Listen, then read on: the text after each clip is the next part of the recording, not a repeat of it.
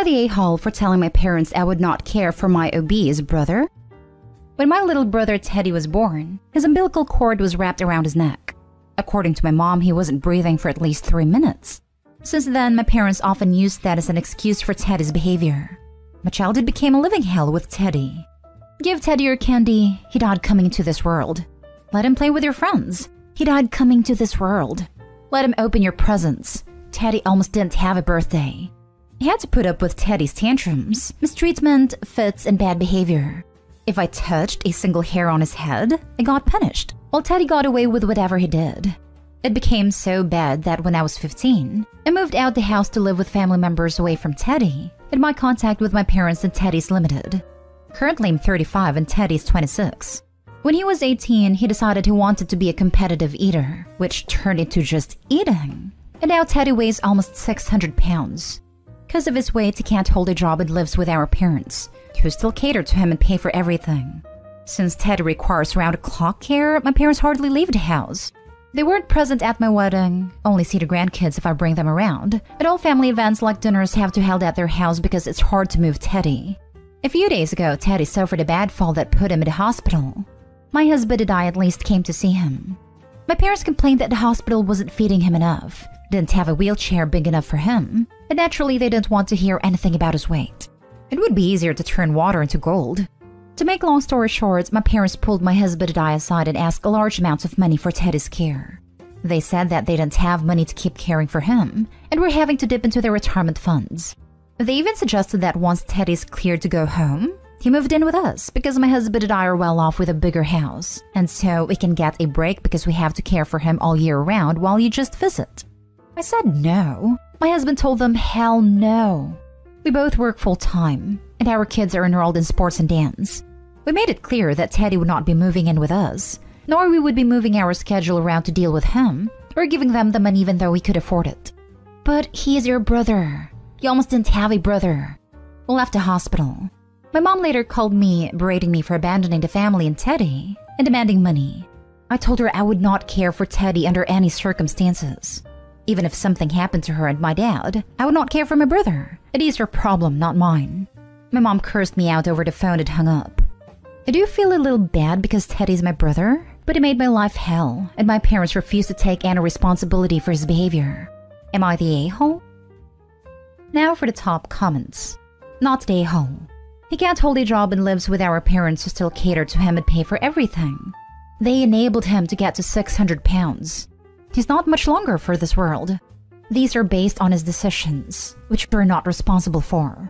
They need serious family therapy to see how their behavior is leading to the death of their son. They can't just help him get close to death, then pawn the problem off on someone else. They aren't going to have Teddy around for long if he stays at 600 pounds. They are killing their own kid with food. The parents will most likely outlive Teddy. Plus, it's like every 600-plus pound live TV show ever, Teddy physically cannot maintain his weight with his little flying monkeys. This is totally on the parents. The OP will get blamed for his early death too. Not the a-hole. I feel bad for you and Teddy. You were both failed by your parents. Right? There's 9 years between the two. That means it was a 6-year-old that was so horrible their 15-year-old sibling had to move out. And that wasn't a wake-up call? That's what stuck out to me too. They created such a monster of a child in only 6 years that they ran off their 15-year-old. Absolute insanity. And yet, even with this recent interaction at the hospital, the mom is still trying to use the fact that Teddy almost died at birth as a manipulation tool. I feel so bad for OP. And Teddy too. He never had a chance. Not the a-hole. What the heck is wrong with your parents? They're helping that umbilical cord finish the job. Next story. Am I the a-hole for having another child after giving my first up for adoption? When I was 17, I got pregnant with my first child. I was in a very unstable, toxic environment. Was to be a single mother. I had no family support. I was told to get an abortion by close members, but I didn't. I thought I could handle being a mom. I was wrong. I struggled hard with everything from work to childcare to bonding, and it felt like I was causing my baby to suffer along with me. I had PPD, the severe anger portion, and didn't know it. I was drowning and failing at every turn I took. So when my baby was 3 months, I decided to let her dad's aunt and uncle legally adopt her. They've never shut me out, but I was beyond guilty and disgusted with myself that I have minimal interaction with my baby. I felt she was better off without me. Fast forward 10 years. By some miracle, I have found a love of my life, and we're doing well. We've discussed my baby and the effects it had on me over the years. He's always wanted a kid, but I've been hesitant because I vividly remember failing so miserably. He's assured me everything will be fine.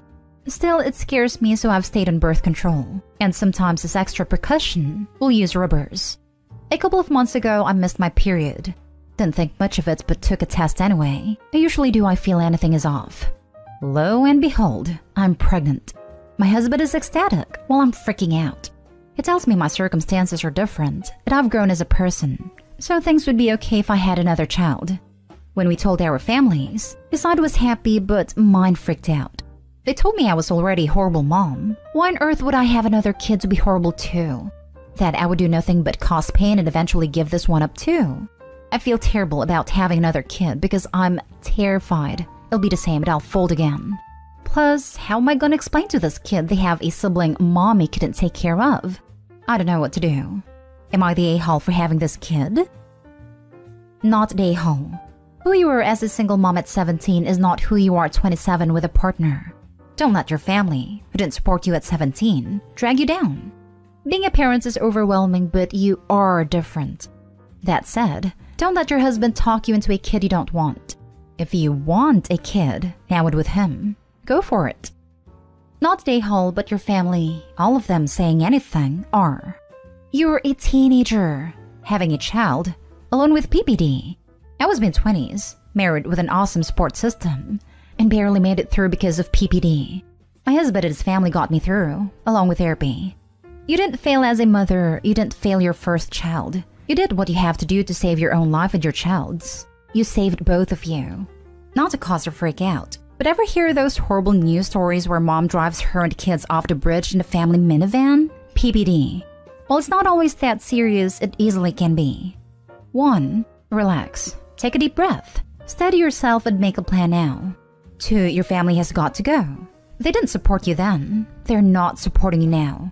No contact, at minimum for the duration of pregnancy and a good chunk, if not all, of baby's first year. That will be the hardest for you. You do not need any outside negativity at this time. Not one little bit.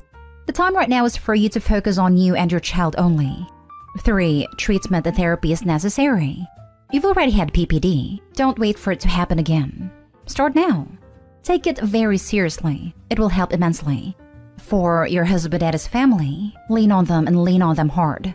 They're there for you, so use that to your advantage. You are not alone. You have them. Talk with your husband, let him know about the PPD then, how serious it can become, and let him know you're afraid and in need of help. Possibly set up something with his family with alternating weeks between people to assist when you become later term and for a while after the baby is born. PPD can last a long time, 3 to 24 months after the baby is born. Even if it's just lunch dates with someone, anything with help. All the positive support you can get, suck that up. 5. Your first child. How do I explain to this kid they have a sibling mommy couldn't take care of? Easily tell the truth, age appropriate of course. There is zero reason your first child should be kept a secret. You don't need to take out an advertisement or anything about it. But if asked when they're young, just say, mommy was too young. I didn't know daddy then and was unable to care for a baby by myself then. If they do not ask, do not tell them. Let them know they have a half-sibling. And let them know why. It could also be a great opening for a talk with a teen. Teenage pregnancy is so very hard to go through. Mommy was not able to. I learned a hard way to use protection always. 6. You got this.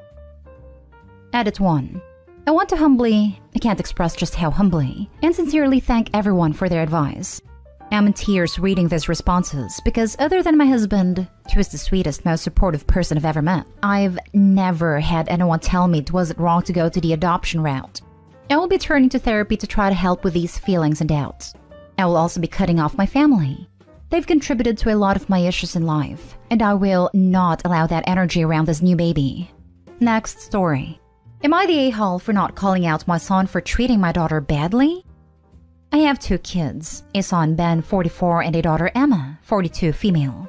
Their father and I divorced when they were young. He wasn't a good husband, but he isn't a bad man. He is wealthy. He didn't bond with Emma, but he favored Ben, and it became overt as they grew up. Ben was easier than Emma and did well in school and sports.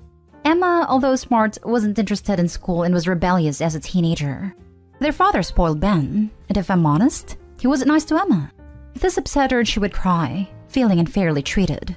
I felt bad, but I couldn't do anything about it, so felt it better to pretend it wasn't happening and hope it got better. It didn't. He wanted nothing to do with her, although there wasn't a reason why. Emma struggled to cope with this, and I think expected me to stand up for her, but I hate confrontation and her father never listens to me anyway. I preferred not to discuss it with Emma and focus on other things, but she said I didn't allow her to be upset and didn't validate her. I didn't want to potentially cause a bigger rift and cause Ben to side with his father.